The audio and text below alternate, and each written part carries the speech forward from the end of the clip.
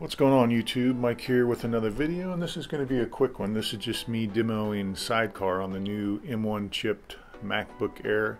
It would be the same on the Mac Minis, but I've had some requests on this, and this is also obviously running the newest OS for Mac, Big Sur, so it looks a little different compared to what it looks like on Catalina. So you no longer have up here your little AirPlay icon. Instead they added this little guy here. But to connect is pretty simple. You just connect on that, then you come over to where the display is, click here, and you should see your device. So in my case it's my iPad mini. Click on that, and it gives you the options here where you can use a separate display or mirror. So in this case I'm going to use it as a separate display. Now if you want to orient if the iPad is on the left or the right or top or bottom, you just go down here to display preferences. But in this case it should be set up where it's to the left, which it is. So as you can see, my mouse transitions, and this is using a wireless connection. And one cool thing about Sidecar is obviously the MacBook Air does not have a touch bar, but if you open up something that uses a touch bar, then you get the touch bar options down at the bottom. And of course there's no touch input, just like Mac OS, except for along the sides here. You know, this is how you would close it, bring up a keyboard, and these are self-explanatory. And if there's a touch bar option, it comes up at the bottom. So let me show you here. So bring up YouTube.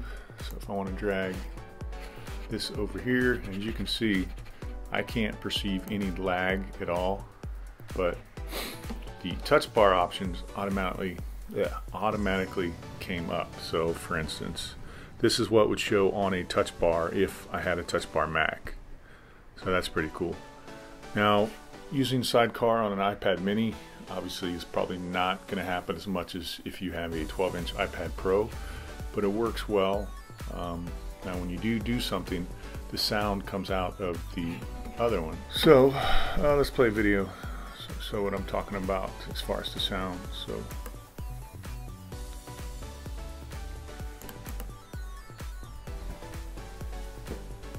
MacBook Air M1. and you can go full screen. Apple just proved that Moore's law still exists. Let's talk about it.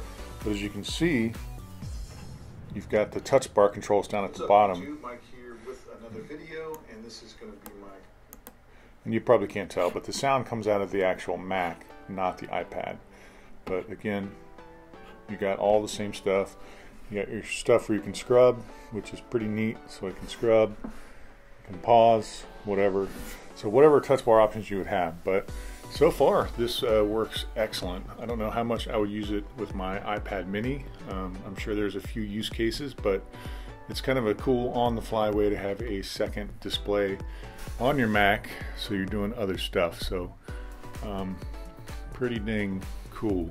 And if you're not using a mouse, like I just showed, if you're using this to touch the actual mouse pad, you bring your mouse over here, you can do the same thing that you would do on your Mac as far as the swipe gestures and all that. It's all there. So pretty dang cool. So it works extremely well. So there you have it. Sidecar works on the new M1 MacBooks without an issue. So if you got any questions, want to see more, just drop it in the comments below. And as always, I appreciate you watching. And if you're not subscribed, please do so. Thanks.